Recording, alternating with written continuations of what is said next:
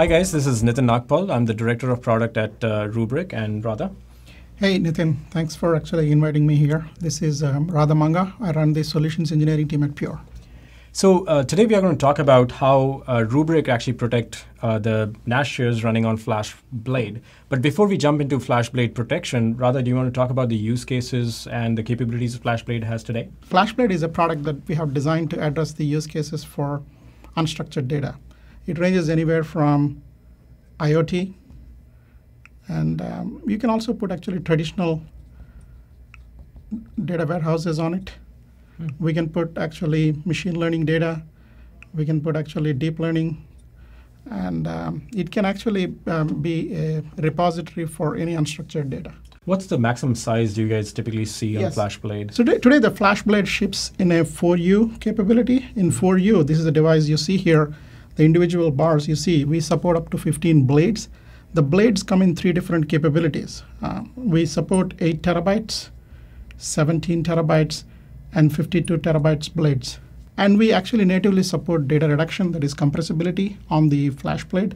So on a normally, we actually get anywhere from 3 to 1 data reduction on the FlashBlade, which on a 52 terabyte 15 blade system gives you a usability of almost more than 1 petabyte, usable capacity of more than 1 petabyte. That's impressive. Yeah. Nitin, can you just introduce your product? Sure, yeah. So Rubrik has developed a native NAS protection capability. What it does is it actually creates a NAS share directly mounted from FlashBlade onto Rubrik cluster. So once it's mounted, Rubrik can actually do a full file granular backup, or file set granular backup, can do a recovery from any point in time, and do fully automated API-based protection. What it means is like all a user has to do is just mount the NAS share from FlashBlade onto Rubrik, and once it's mounted, we do the full backup, replication, and archival of those NAS share from Rubrik cluster to another Rubrik cluster using replication technology, and also archival to the cloud as well. So what are the features that are unique to Rubrik? That's a good question, Radha. One thing which I would actually call out is whenever we actually protect the data or NAS share on Rubrik, they are all in native format. So you have the full recoverability of files directly from Rubrik in a native file format which was stored on us. And then secondly, it's always true incremental. So after the first full backup is done, any new backups are always incremental, which reduces the overall total capacity you need on the Rubrik cluster, as well as improves the performance of the cluster or the backup of your NAS shares as well. Hey Nitin, can you please comment about the restore capabilities? Can you back up to your Rubrik appliance and can restore the data onto a different NAS device if you want? That is true. So natively, once Rubrik cluster actually has saved the data or protected data from FlashBlade, we can have our Rubrik cluster connected to another NAS device, which is say a cheap disk storage, and actually recover to another NAS device from FlashBlade. So one side, it can be FlashBlade can be the source for our data protection. Rubrik cluster sits here and then actually protects it onto another NAS device, or restore on the another NAS device as well.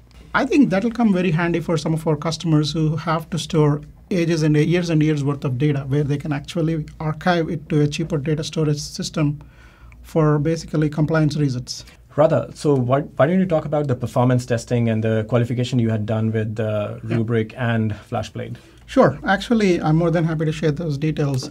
We, in fact, have one of your bricks, which is a 4-node system in our lab, and we have over 2 million files actually distributed across just 4 volumes.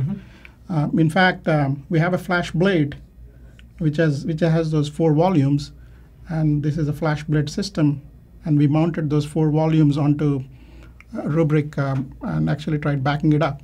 We were able to achieve roughly 150 to 200 megabytes per second. It's bytes, not bits, per second per actually the node. So we were able to total achieve roughly 600 to 800 megabytes per second with one brick we had. I know actually your system scales linearly.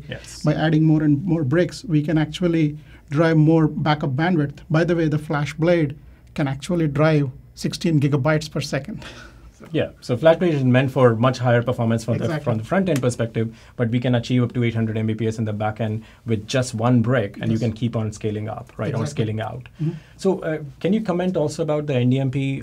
So we don't use NDMP. What's your take on it? So NDMP is kind of a 20-year-old technology. There is nothing wrong it is. about it. Some of our customers keep asking. We do not have that feature in FlashBlade today. But we have actually other better approaches with Rubrik and other solutions like this. So we will build it if and when we need. The problem with NDMP traditionally has been it is a proprietary backup format. It only defined the control logic, and it left to the disk vendors how they actually store the backup. So most of them chose to store it in a format that is not open. That means only that particular disk vendor, actually array vendor, can only read it back.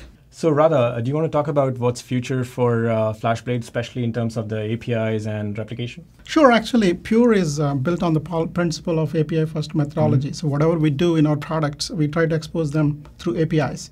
The APIs for FlashBlade are coming very soon, and the other key features like snapshots are also coming very soon. So if and when we have the APIs for snapshots, actually you guys can do a much better integration where you can leverage the snapshot feature of FlashBlade and actually get a quick application consistent copy and then start backing it up onto your actually Rubrik appliance. Yeah, I'll add one more thing though, which I've heard from some of our customers, that in the interim when you don't have replication, we can actually use Rubrik cluster to replicate from two sites, and potentially use on the primary or on the secondary side have a Rubrik cluster and a FlashBlade to fill the gap for replication as well. I can tell one thing. I think with the 20 years of experience I have in the industry, customers always innovate much quicker than us. That's true. You give them two good products and they can actually do miracles with them. So Radha, let's summarize for our customers on how it's going to work. With Rubrik and FlashBlade together, we can protect any NAS share running on FlashBlade, directly mount onto a Rubrik, protect it, replicate it, archive it to any cloud or another NAS device or any target. So with that, Radha, you want to have any closing comments? Yeah, I think you pretty much summarized it well. I think if you want to find more details, just check us either of our websites.